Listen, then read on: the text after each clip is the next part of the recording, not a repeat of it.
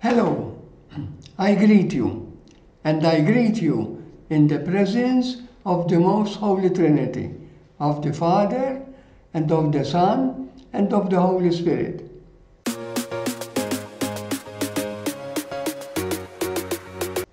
Today, I have 3 stunning episodes taken from the life of the mother of Saint John Bosco, whose name was Margherita, surname Bosco, and maiden surname Okiena.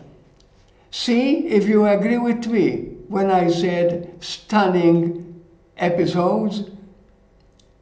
One day, while Margherita was at home, she heard 2 young men in her field who were talking together in an inappropriate way. The field was adjacent to her house. Both these young men were known for their wicked and insolent life. Margherita came out of her house into the field and asked them to stop chatting so rudely in a loud voice. The young men burst out laughing at her and also tried to make fun of her. On seeing that bad behavior, Margherita told them to leave the field, because the field was hers. To spite her, the 2 young men remained where they were, and to add insult to injury, they started singing offensive songs. Then Margherita, in a firm voice, told them, "Here you are, on my property. The field is mine, and I don't want you here. Here only I decide who enters or otherwise. Nobody else. Get out of here." Instead of leaving the field, the 2 youths went behind a tree and continued to sing songs with rude words. Margherita did not give in. She remained firm in what she wanted. So she called one of her children and told him to go and tell the relatives of those youths what was going on. A little later, the mother of one of the young men came, and for the other, his brother arrived. There were a few arguments, but in the end, those 2 young men left the place. Here we see how Margherita used prudent means to reach her goal. Now I would like to pass to another case, always taken from the life of Saint John Bosco's mother, Mamma Margherita. There was a woman named Marta who lived a little far from Becchi. Now, Becchi is an area in the village of Castelnuovo d'Asti. Today it's called Castelnuovo Don Bosco. So this woman lived in the same village of Castelnuovo d'Asti, where Saint John Bosco was born and brought up, and where Margherita lived at that time. Now it happened that Marta, known by most people there, welcomed in her house a foreign man, and of course the scandal spread like wildfire. This action of hers became one of the topics on which people chatted every day. Of course, there was a scandal, because Marta was not married to that man. Margherita courageously took the problem of public scandal on her shoulders and wanted to do something, to do what she could, so that the scandal would come to an end. Therefore, one day in the evening, she went to speak to this woman called Marta. Her son, Giovanni, went with her, but didn't get to Marta's house. He stayed a little further away, hidden behind a tree, to see what was going to happen. Margarita knocked on the door and called out to her, "Marta, Marta." A little later, Marta opened the door a little to see who was there. She opened the door a bit so that no one could see what was inside. When she saw Margarita, whom she knew well, Marta greeted her by name and said, "Oh, Margarita, Margarita." And Margarita answered her, "Yes, Marta, I'm Margarita. I came to talk to you, if it doesn't matter for you." And Marta quickly answered her, "Not at all. We can chat together." And Margarita prudently but lovingly said to her, "You had better come outside so that I don't need to shout and people will hear me." And Marta went out, and the two walked together to the corner of this house. In a low voice, Margarita asked her, "You are Marta, daughter of so-and-so, and sister of so-and-so." And Marta answered her, "Yes, yes, you are right, so you know me well." And Margarita asked her, "Are you a Christian?" And Marta, what kind of question is this? And Margarita continued asking, "Are you baptized?" And Marta replied, "But why are you asking me these questions?" And Margarita asked her again, "Do you go to church?" And Marta answered her, "Yes, yes, of course." Margarita again, "And do you receive Holy Communion as well?"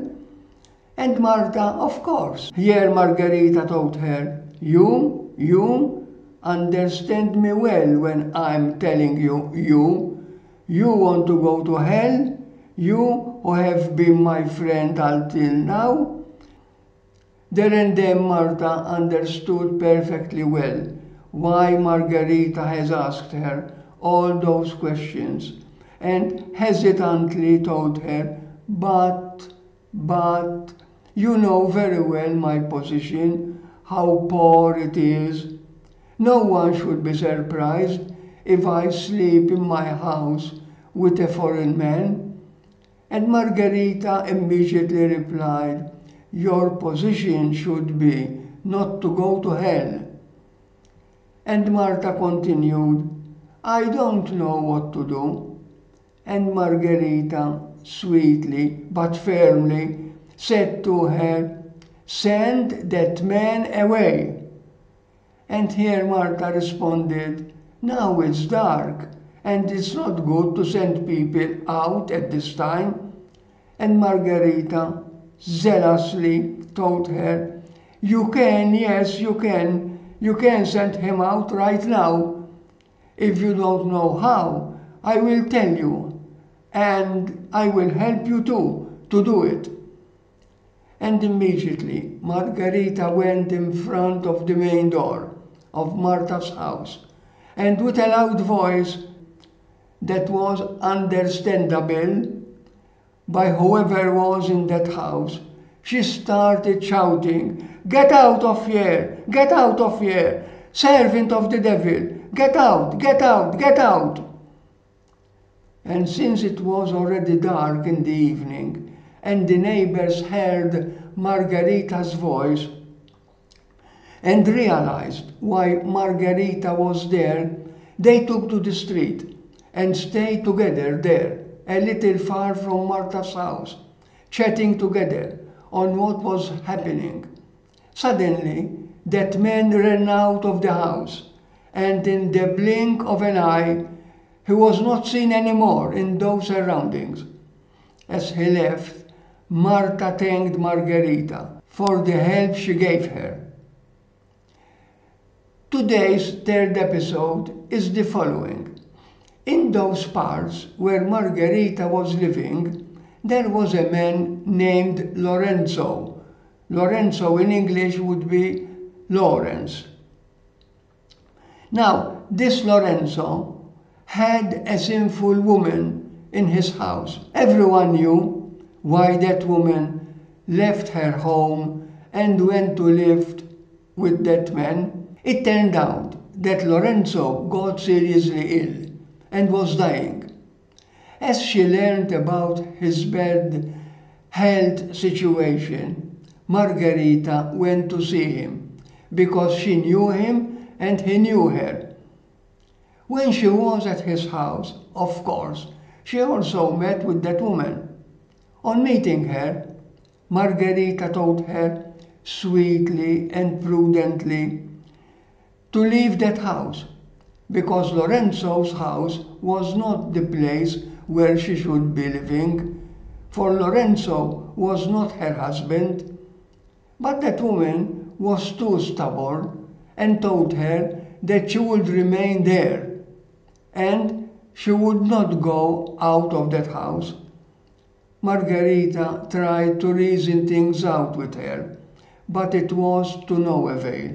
Meanwhile, Lorenzo's health got worse and worse, to the extent that someone went for a priest. The parish church was far from Lorenzo's house, and in the church there was the vice parish priest, Don Campora. The priest left everything he was doing and went straight to that man who was dying to hear his confession, administer the sacrament of the anointing of the sick, and give him Holy Communion. When Margherita got to know that a priest was on his way there, in that house, to administer the sacraments to Lorenzo, she was upset about the spiritual state of Lorenzo, who was keeping a woman not married to in his house, and about the public scandal he was giving, while thinking also of the judgment Lorenzo would soon face before God. So Margherita was thinking out on how to prevent Lorenzo from receiving the sacraments. When the priest arrived and placed the Eucharist on a small round table next to Lorenzo, with all due respect, she approached the priest and told him that she wanted to talk to him privately before he administered any sacrament to Lorenzo. The priest agreed to talk to her, so they left the bedroom where Lorenzo was lying, entered another room, told a couple of people to leave that room, and closed the door so that no one would hear their conversation. Then Margherita said to the priest, "I would like you to know that there is a woman living in this house who is not Lorenzo's wife, and her presence here is causing a public scandal to all the neighbors." The priest asked her, "Who are you, please?" And Margherita answered him, "With due respect, it's not important for you to know who I am. I am telling you how the situation in this house stands, because you know very well that it is not prudent to give the sacraments to one who is living with another woman, who is not his wife, and who is giving a public scandal to others, while that woman is still living here. I tried to persuade her to leave, but she didn't want to." And the priest said to her, "But are you sure of what you are telling me?" And Margherita said to him, "You can call her, talk to her, and you will see for yourself if what I am telling you is true." The priest did as Margherita told him. He called that woman, and that woman came. The priest started talking to her to see why she was there, when she was not Lorenzo's wife.